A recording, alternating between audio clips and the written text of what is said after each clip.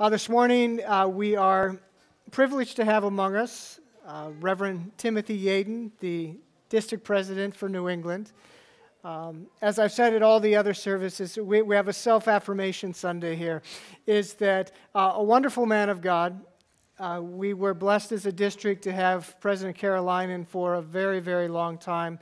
We are blessed now to have President Yaden now for almost 2 years. Different temperaments, same love of the Lord, same desire that other people would come to know who this Jesus is and would come to receive all of his gifts of grace. And so we welcome you among us this morning.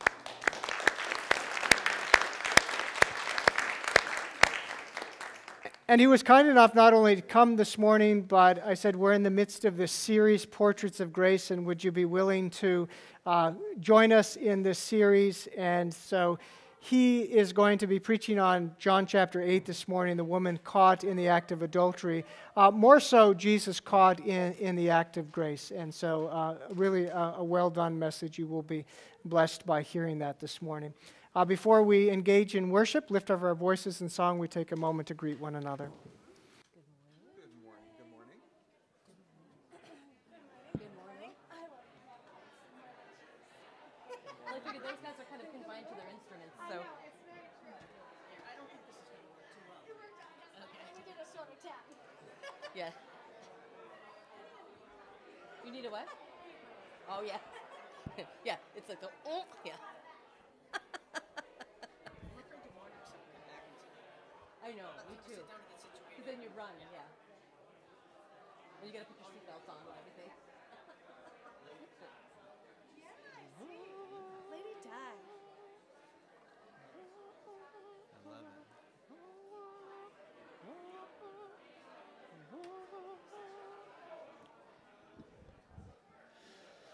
So Matthew, on the first one, only you intro? No, we're all doing the 8 bars. All doing that. Yeah. As we begin our worship this morning, our songs were chosen from the sense of this idea of thinking of this woman's perspective, of the shame that she would have had and the humiliation in part that was there, but yet the hope that then she received in Jesus Christ. And so he indeed did save the day, which is what we're just going to sing. The day that she came to him and sought his forgiveness, but then the day that he saved all of us from our sins on that cross of Calvary. And so then as we go from this into singing that he is the Messiah, we'll say that he became sin who knew no sin so that we might become the righteousness of God. That is the hope that we have of this Christ that we've gathered to worship together this morning.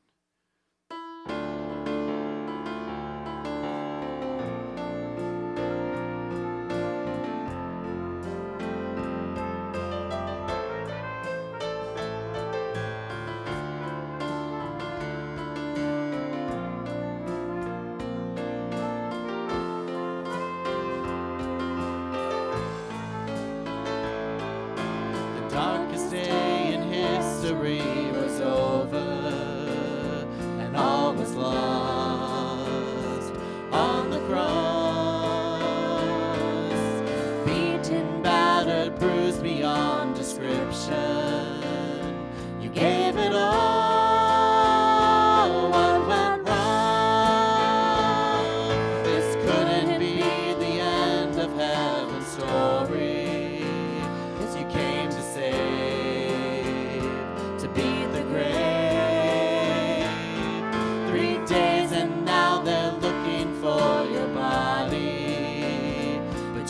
God, and now I know. Save the day you rolled the stone away. The empty grave was there to say you reign. You saved the day. You tore the holy veil away. You opened wide the crystal gates. You saved the day. Shackles of my failure in the dead of night, you shine your light. This gift of love is hope that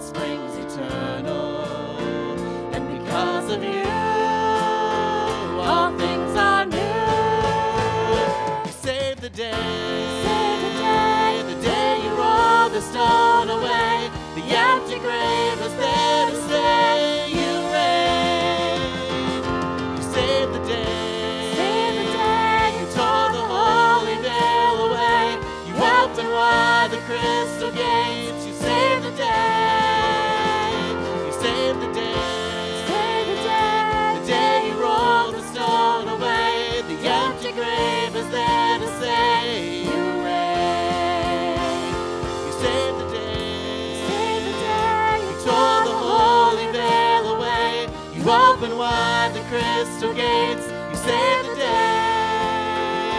You tore the holy veil away. You open wide the crystal gates. You saved the day.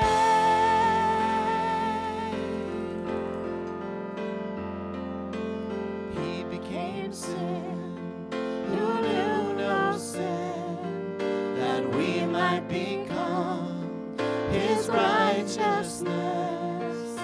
He humbled himself and carried the cross. Love so amazing. Love so amazing. Jesus Messiah, the name above all names. Blessed Redeemer, Emmanuel. He's the rescue for sinners, the ransom from heaven. Jesus Messiah, Lord of all. All our hope is in you. All our hope is in you. All the glory to you, God. The light of the world. All our hope is in you. All our hope is in you. All the glory to you, God. The light of the world. Jesus Messiah, the name above all names. Blessed Redeemer, Emmanuel, the rescue for sinners,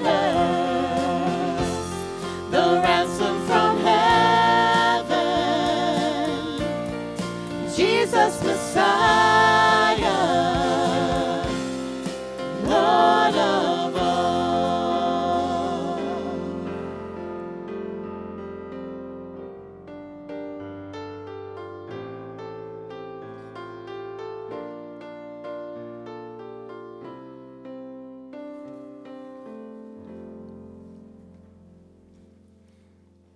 A reading from John's Gospel, the 8th chapter. But Jesus went to the Mount of Olives. At dawn he appeared again in the temple courts, where all the people gathered around him, and he sat down to teach them.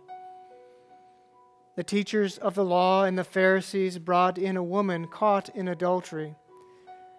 They made her stand before the group and said to Jesus, "Teacher, this woman was caught in the act of adultery. In the law, Moses commanded us to stone such women. Now what do you say?" They were using this question as a trap in order to have a basis for accusing him. But Jesus bent down and started to write on the ground with his finger. When they kept on questioning him, he straightened up and said to them, "If any of you is without sin, let him be the first to throw a stone at her." Again he stooped down and wrote on the ground. At this, those who heard began to go away one at a time, the older ones first, until only Jesus was left with the woman still standing there. Jesus straightened up and asked her, "Woman, where are they? Has no one condemned you?" "No one, sir," she said. "Then neither do I condemn you," Jesus declared. "Go now and leave your life of sin." This is the gospel of the Lord.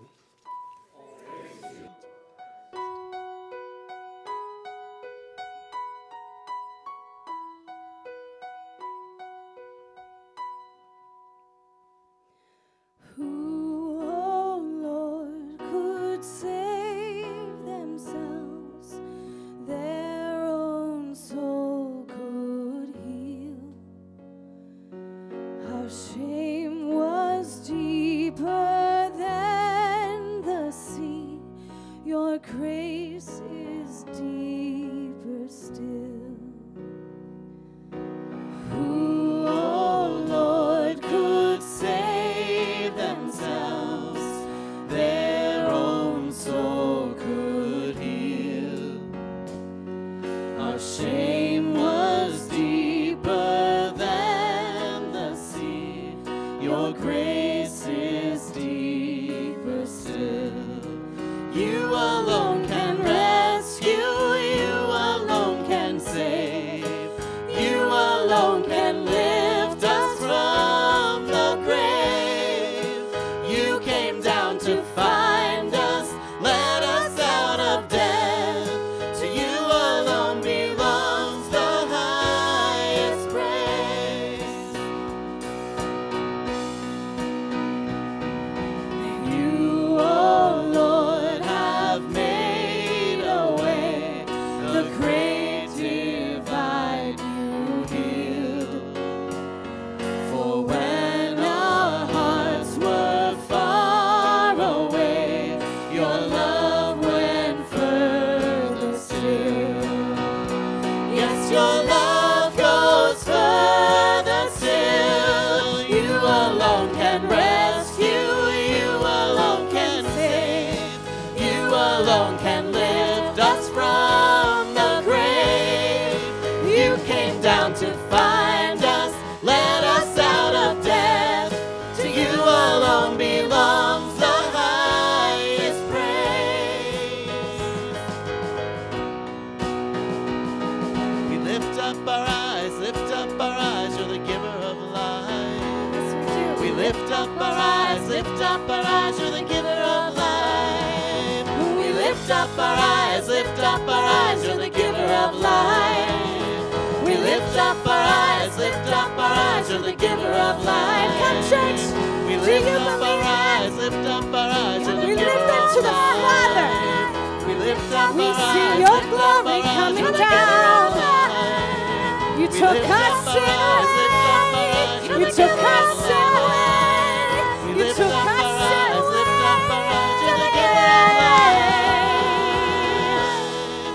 You alone can rescue. You alone can save. You alone can lift us from the grave. You came down to find us, let us out of death. To you alone belongs the highest praise. To you alone belongs the highest praise. To you alone belongs the highest praise. We agree in that proclamation this morning, Father, that the highest praise belongs to you and you alone because of all that you've done. That is why with the psalmist we lift our eyes up to the heavens and to the mountains. And where does our help come from? But it comes from you, the great maker of heaven and earth, the great redeemer, the great savior, for which we have hope and purpose and life and forgiveness today because you have saved the day. Today is the day of salvation. Thank you for your great love, for your great truth, and for the hope that we have as we've gathered in your name. All of our hope is in you. All of our peace is in you. The life that we have is because of you and for you. So enable us by your grace to continue in our praise during these moments, during these holy moments set apart for you. For you are worthy of every bit of praise that we could ever offer back to you. Enable us by your Spirit. Enable us by your grace to love you and worship you during these moments because of and in the name of Jesus. Amen. Please be seated as we continue in our worship, as we continue to hear the words of our living Lord.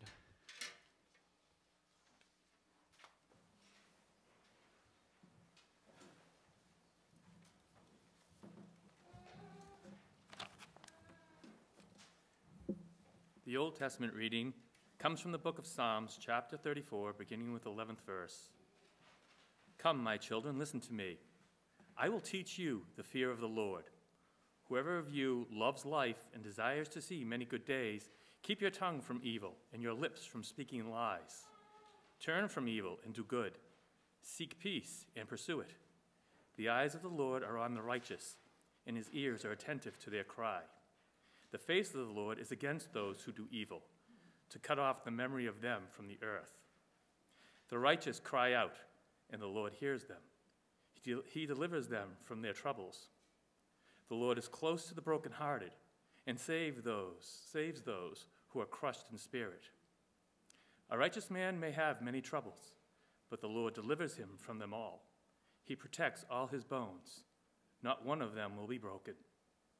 Evil will slay the wicked. The foes of the righteous will be condemned. The Lord redeems his servants.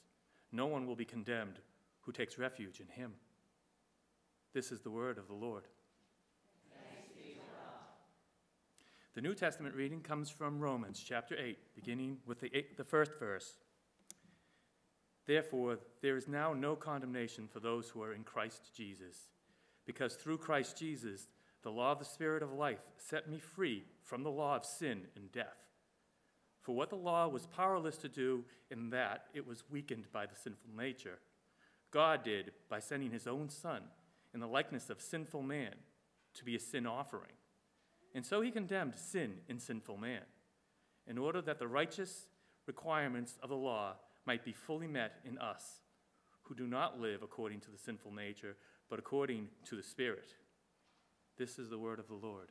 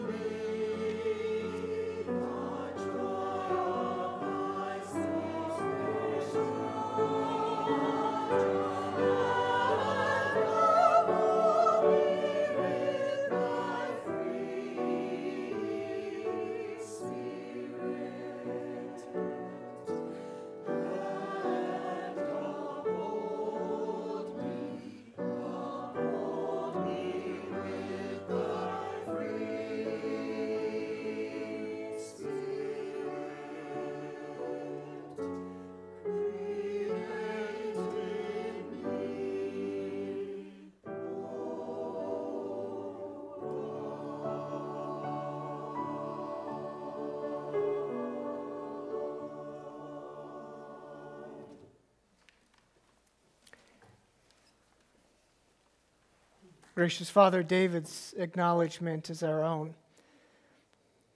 that we have sinned and sinned against you alone.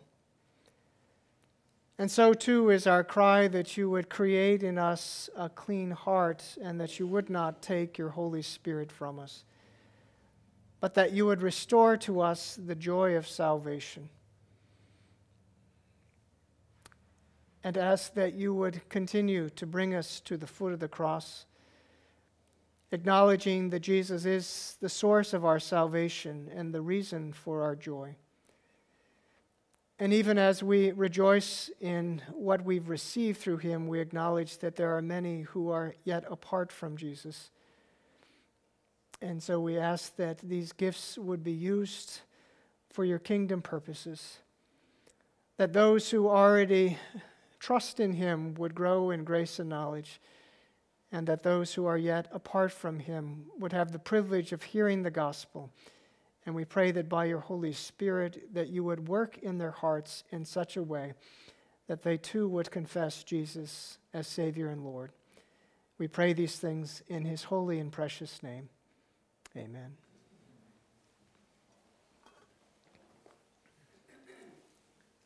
Invite the children to come forward at this moment for a conversation with President Yaden.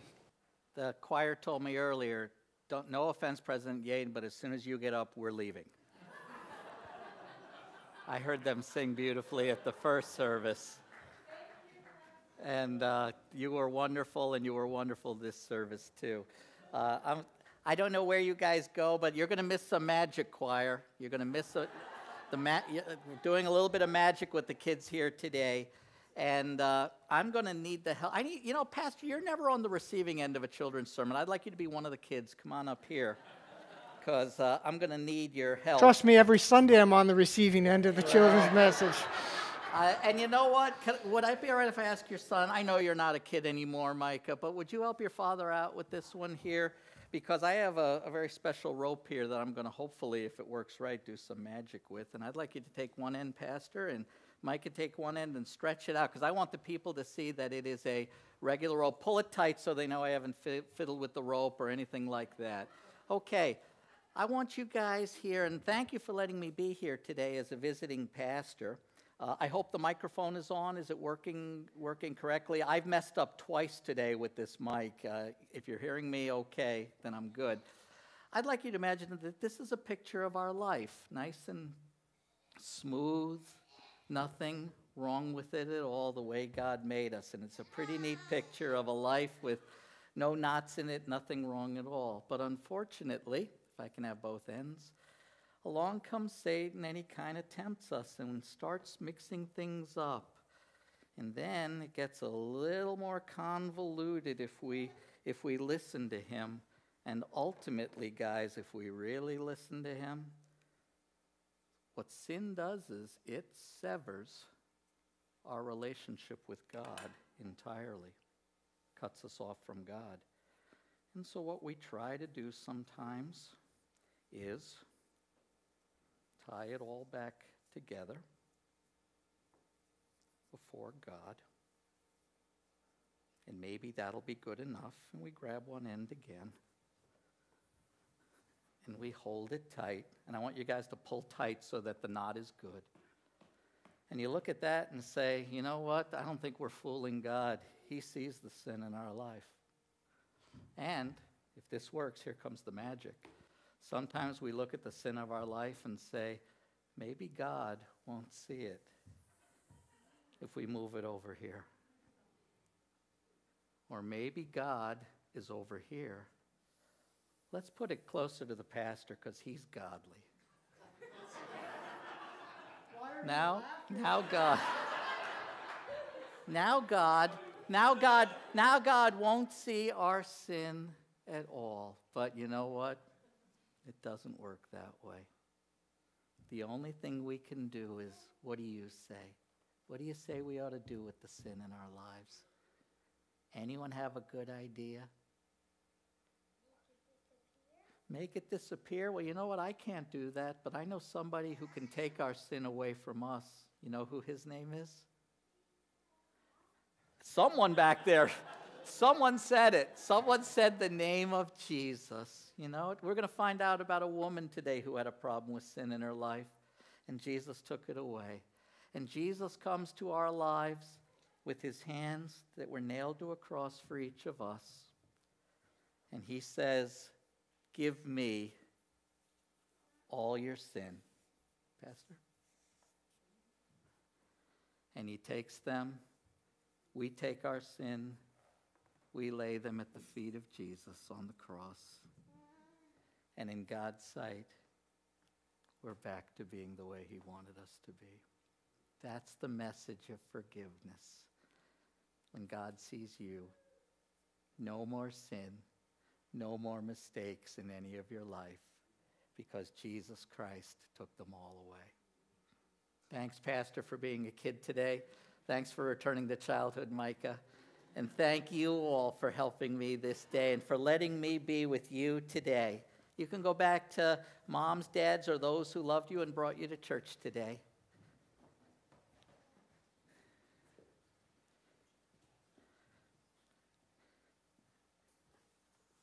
And now I want to first say thank you for letting me be with all of you today. Some of you might have heard my story, or I've shared with you before. I've been in New England for 30 years as a pastor primarily, and in all those 30 years, I have never once been in this building till today, which is just a joy for me to be here today. I've known your pastor and his family through the years, but never having been here till this very day. For 28 years, I came out of the seminary. I served only one church. Pastor was right. For 28 years, I was privileged with serving the Lord at St. Paul's Lutheran Church in New Hartford, Connecticut, way up in the northwest hills of Connecticut. And then for 2 years, in ways that I can't quite fathom, the dear Lord, through pastors and people of New England, have given me this new role in my life and in the lives of our church, as that of being district president. And I thank the Lord for it. I'm only beginning to understand what he was doing in my life. I thought I would just spend my whole life in New Hartford, and they'd take me out in a box, and that would be it. One word of caution: don't ever tell the Lord you think you have your life figured out, because he takes that as a personal challenge. And I love being district president. I am thankful to know your pastor and you. And, you know, speaking of your pastor, this is the third time he's going to hear this today, so he's probably saying, please, not again. But portraits of grace, portraits of Christ, I guess. I want you to know that you have a portrait of Jesus Christ in that man over there. And I'll also say in his wife Paige, and in his son here, and his son Noah back there as well. And that's a picture of Jesus and his love that is worth seeing. And it's my privilege to say that to him today, and I'm grateful for a chance to thank him for being that way. And I believe he'd be the first one to say, and I see pictures of Jesus in every one of these people before you, President Yaden, and that's a wonderful thing as well. Today we're going to see a picture of the real Jesus Christ and in his forgiving love. The story, I love this story. It's not one of those good stories where you go, oh, that's great. Hey, a woman caught in adultery, they're going to stone her to death. Oh, it just gets you right here, doesn't it? No, it's a tough one. But the way it turns out, this amazing love of Jesus, where you think, okay, does he throw out the law of God and not care about her sinfulness? Does he care about the law and not care about her? And he found a way. Jesus Christ found the way to keep integrity, to keep the law of God, and yet he literally got this poor, beaten, condemned woman off the hook, as he does with every one of us because of his mercy and love. I'd like to read again, if I can. Pastor read it already, the gospel lesson. I'd like you to hear again some special things to keep in mind. I love St. John. He drops little hints of things that I was only, thanks to Pastor asking me to preach on this text, by God's mercy, I saw some of these things. Think about what time of day this is happening. I'll give you a hint. It's early in the morning, at dawn, at daybreak. Think to yourself, what else happened at dawn, at daybreak one time? Well, I won't tell you what it is. If you come back in 3 weeks, you'll really hear a lot about it. Think about, too, as you saw, it said in your slide up there, he straightened himself up. Jesus is doing aerobics exercises, down, up. He's sitting, he's stooping, he's writing, he's up, he's down, he's up. Like that old song, hallelujah, hallelujah, hallelujah. You know, here, praise you, and you're up and down. He's doing all of that. What's all the up and down all about? Just think of some of that as you hear again these words. Early in the morning, he came again to the temple. All the people came to him, and he sat down and taught them. The scribes and the Pharisees brought a woman who had been caught in adultery. And placing her in the midst, they said to him, "Teacher, this woman has been caught in the act of adultery. Now in the law, Moses commanded us to stone such women. So, what do you say?" This they said to test him, that they might have some charge to bring against him. Jesus bent down and wrote with his finger on the ground. And as they continued to ask him, he stood up and said to them, "Let him who is without sin among you be the first to throw a stone at her." And once more he bent down and wrote on the ground. But when they heard it, they went away one by one, beginning with the older ones. And Jesus was left alone with the woman standing before him. Jesus stood up and said to her, "Woman, where are they? Has no one condemned you?" She said, "No one, Lord." And Jesus said, "Neither do I condemn you. From now on, sin no more." You know, in 15th century Scotland, there was a very famous trial that occurred, although nobody really remembers the criminal or the judges. Nobody's really even sure what the exact crime was. But someone was dragged into court, and the person was accused of something like poaching, killing an animal for food, or hunting illegally in the woods. And nobody had actually seen the man do it. So, of course, you're asking, well, how do you prove that the guy is guilty? But the proof was in the fact that if you looked at his hands, they were still covered in blood. And a phrase came out of that we use to this day. They said of the man that his hands were caught red. And that term now refers to a crime in which nobody doubts that there's any guilt of the one accused of the crime. You don't even need to have a trial because they say the man was caught. Very good. Well, in our gospel reading today, the point over which nobody is debating, including even the Lord Jesus, is that the woman was caught doing exactly the thing with which she was charged.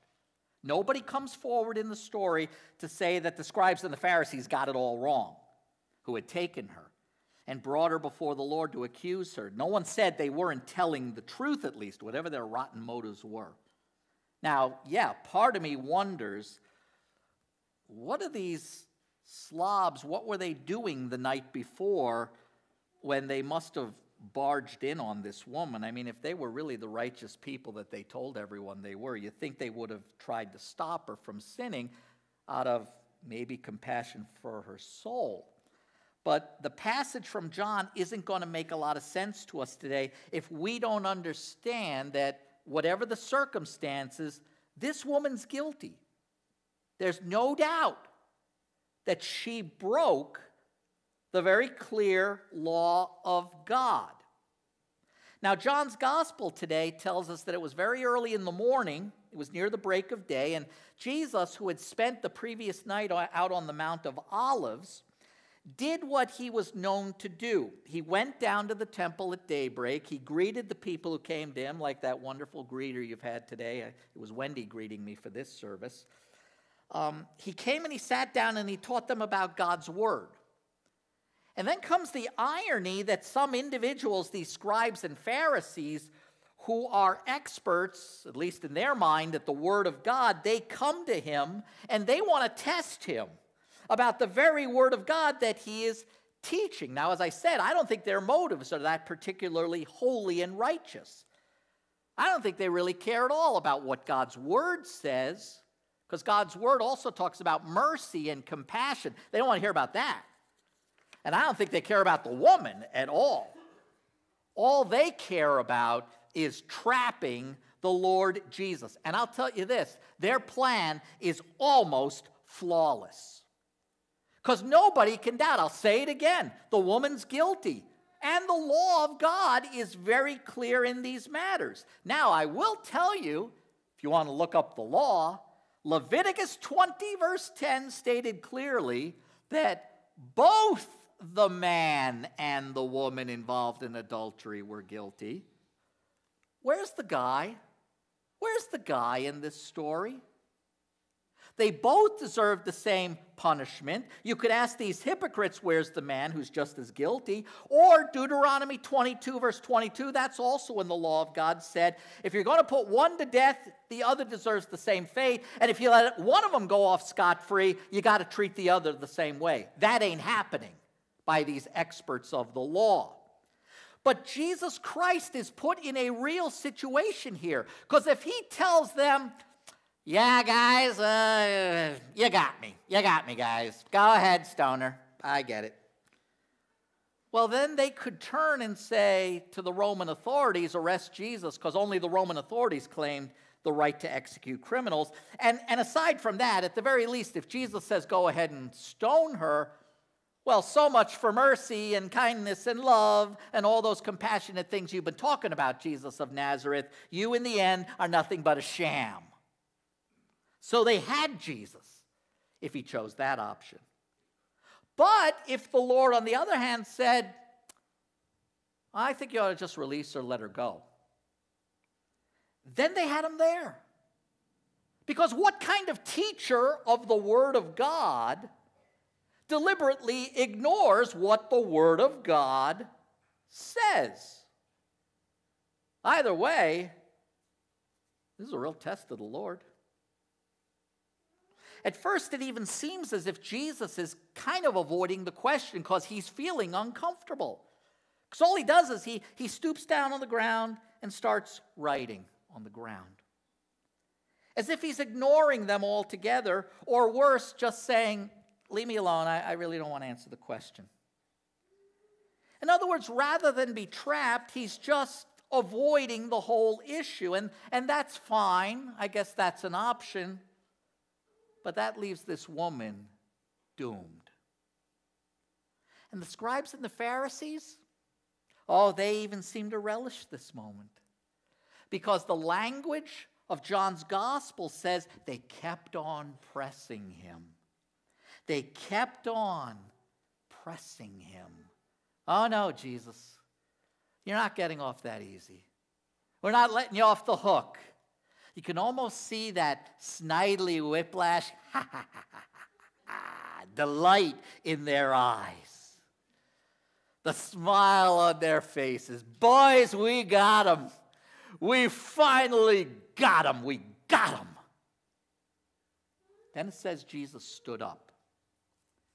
Because he knew the law of Moses better than they did.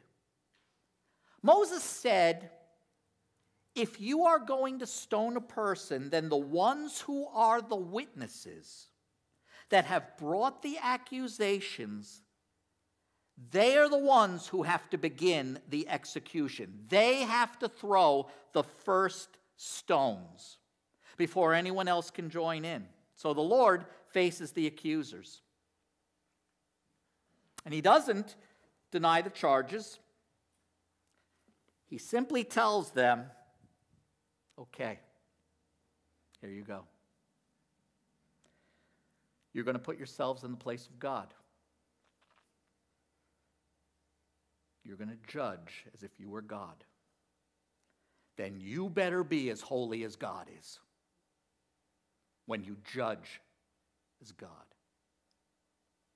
When you pronounce a verdict before you throw the stone. Famous preacher a couple centuries ago. His name was George Wesley. He came to America. And on the journey with a friend who had come over from England with him, an incident occurred where Wesley's friend was the victim of some kind of injustice. And being a pastor, George Wesley told his friend, let it go. Just forgive. Forgive and forget. And the man responded to him, oh no, I don't forgive. I never forgive. Never. I'm a man of justice. It's wrong. I never forgive. And George Wesley said, then I hope you never sin. In other words, if forgiveness can't be part of your vocabulary, if you can never give forgiveness, then heaven help you if you ever need forgiveness. You better never sin. And that's what Jesus told the accusers that day. He said, yeah, she's guilty. I know what she deserves. Yeah, I know the law of Moses, folks. I know what it says for those who've done what she did. But let the sinless one among you, the one who can stand before God and say, I never sinned at all. Let that one be, that man among you, you be the one who starts the execution. And Jesus had them. Because there was no way any of them could claim to be sinless. The older guys, they've been around the block a few times. And they kind of knew it. They leave early. We're out of here. Then the younger hotheads. Wait a minute, where are you guys going? Wait, when do we throw the rocks? What? Wait, what? Oh, okay. And they're off. And what's interesting is that in the end, you only got two people left. One of them is still guilty, condemned. And the other one is Jesus, who is in fact sinless and does have the right to carry out the very law that he as God had created long ago when he gave it to Moses on Mount Sinai. In fact, have you ever wondered like me? I've always been intrigued by one thing in this story. Why Jesus at one time stooped down and wrote with his finger in the ground? Do you know that's the only verse in the whole Bible where Jesus writes something? It may be a reminder of Exodus 31, verse 18. It's a famous scene where God himself gave Moses the 10 Commandments that were written on 2 tablets of stone. Remember the famous picture? Lots of paintings about that. This is what the Bible says. And he gave to Moses, when he had finished speaking with him on Mount Sinai, the 2 tablets of the testimony, tablets of stone, written with the finger of God. God wrote the law down on stone with the finger of God. And now in this passage, are we looking at the Lord God, Jesus Christ, being asked about the law, who is writing with his finger on the earth, the one who created the entire universe. This sinless Son of God, who alone could have judged this woman with the very law which he himself had written, found a way to release her from the law. He chose forgiveness. And he chose for her the very same words that your pastor is going to give you in this church service about your forgiveness. Maybe there are times when you're like me, and you wonder, if I stood before God, and I will someday, so will you. What are we going to hear from a righteous God? Words of condemnation? Would God say to you, how dare you come to me? Get out of my sight. But instead, you hear, neither do I condemn you. If ever the words of the Bible rang true, it's for this woman and it's for you. Romans 8:31, if God is for us, who can be against us? If God forgives, who's left to condemn you? But one problem is still there. And you're probably saying, oh, couldn't you end the sermon on that note? Problem is, there is sin here. What about that? what about the real fact that she is guilty? Or you and I, who really are guilty, does God just wave his hand and say to you, forget about it. I never really meant it when I gave you the 10 Commandments. I mean, come on, you're too hard on yourselves. Why don't you give yourself a break? Go home, pet the dog, have a nice dinner, watch the baseball game, because I don't take your sin seriously, and neither should you. If that's the case, then that is a mockery of the God who claimed to be holy and righteous and gave us the law and said, thou shalt and thou shalt not, if he didn't really care. But then I noticed something happening in our text. It's what I told you earlier. How many times Jesus stood up, stooped down, stood up, a lot up and down. But when Jesus freed this woman, it says that he specifically stood up to face her. When she's alone, it says he stood up to face her. The word in the original language is he lifted himself up. And I was reminded of St. John's other words in John 3:14 and 15. So must the Son of Man be lifted up, so that whoever believes in him may have eternal life. I'm reminded of John's other words in John 12:32 to 33. I love St. John. He's great. And I, when I am lifted up from the earth, will draw all people to myself. He said this to show by what kind of death he was going to die. See, Jesus didn't just lift himself up in this one instance with this one guilty woman. He did it for every one of us on the cross. On that cross, Jesus didn't just wave his hand. He didn't say to all of you, just forget about your wrongs. His hand was nailed to that cross, and his shoulders carried the guilt of that woman's sin and yours and mine. How can Jesus look you in the eye today and really say to your heart, neither do I condemn you? Because God condemned his own Son for you. Jesus suffered that condemnation for the guilt that we should have had, that we couldn't deny and couldn't explain away any more than she could. And you say, was his death enough? Can I really be sure today? Was God really satisfied with that, so that there is no one left in all of huge creation ever to accuse me again and ever to condemn me again? Let me give you one last facet to this story. At the very beginning, as I told you to remember, St. John told you and me that all of this occurred around daybreak, kind of at dawn, certainly the beginning of the day. And there was another daybreak and another dawn that means a lot to us Christians. It was on the Sunday after Jesus suffered the total condemnation of God for the guilt that was ours and the condemnation that should have been ours. Because Jesus, having endured our death and our hell on that Sunday, walked alive out of that tomb. We're going to celebrate that in 3 Sundays. We actually do every Sunday, but we're really going to celebrate it that Sunday. And the Bible is very, very clear. Where there is sin, there is death. Did not the book of Romans tell us the wages of sin is death? Romans 6:23. If Jesus Christ had all of our sin on himself and he died for it. Now think about this.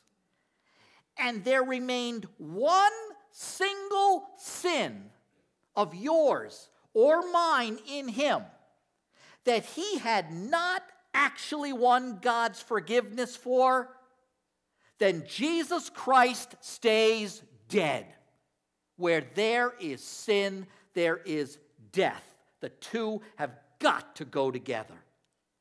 If one single, rotten, lousy, stinking sin of yours was not entirely erased by the blood of Jesus Christ, which he lovingly shed for you, then Jesus stays dead. But Jesus Christ walked out of that tomb alive, because that sin of yours and that sin of mine and that sin of that woman is gone. They're left to rot in that empty tomb forevermore. And buried with those sins forevermore are the condemnations and the accusations, even the ones you give yourself when you look in the mirror. That's why a day will come when Jesus Christ will say to you, neither do I condemn you. Welcome to heaven. Most of the time, as I said, when I do wrong, I kind of look for excuses. And then I realize there aren't any I can make. I can't make them anymore.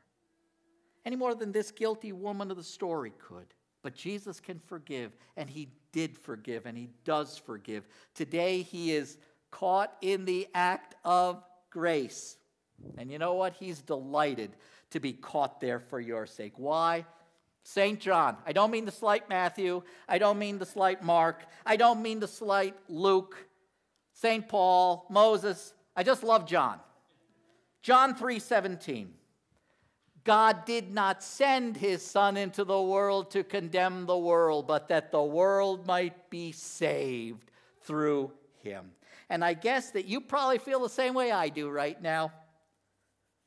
If Jesus Christ so loved you and me, he so lived for you and me, he so died for you and me, he so rose again for you and me, so that we would never, never be condemned for our sins and mistakes. Like me, I bet you'd be the first one to say, Allah, this woman, I don't want to sin anymore. Lord, I don't want to sin anymore. So our prayer, God help us. God help us to be that way. With his grace, his mercy, his forgiveness, and victory in Christ Jesus our Lord. Amen. Amen. All yours, Pastor.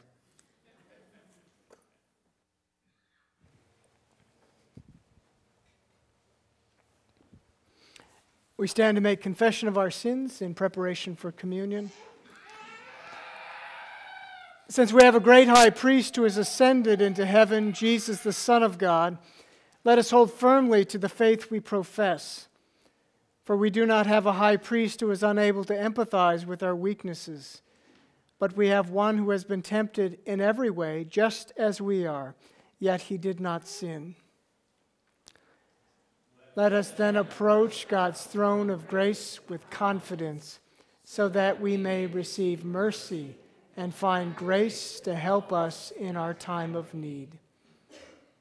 Let us pray. O God, how often we fail you. With Judas we betray you. With Peter we stand at a distance and deny you. With the chief priests and teachers of the law we mock you. With Pilate we give up and wash our hands of you. With the soldiers we wound you. Remind us how you were crushed for our iniquities and punished for our sins. Forgive us and cleanse us, Lord Jesus. Hear now our silent confession.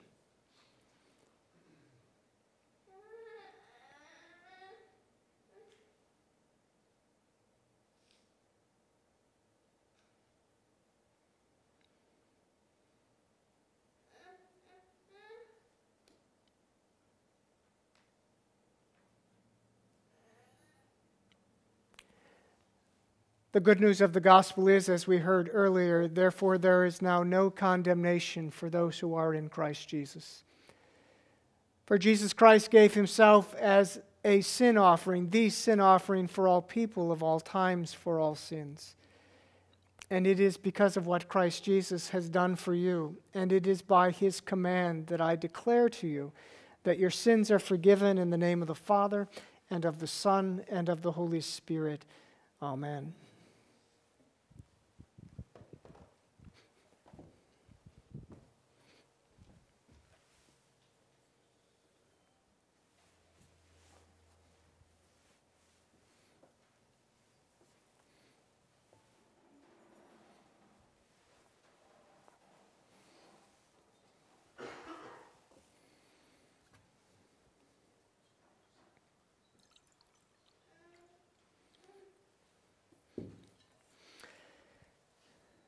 Our Lord Jesus Christ, on the same night he was betrayed, took bread, and when he had given thanks, he broke it and gave it to his disciples, saying, "Take and eat. This is my body, which is given for you. This do in remembrance of me." In the same way also he took the cup after supper, and when he had given thanks, he gave it to them, saying, "Drink of it, all of you. This is my blood of the New Testament, which is shed for you for the forgiveness of all of your sin. This do as often as you drink it in remembrance of me." The peace of the Lord be with you always. And also with you. You may be seated.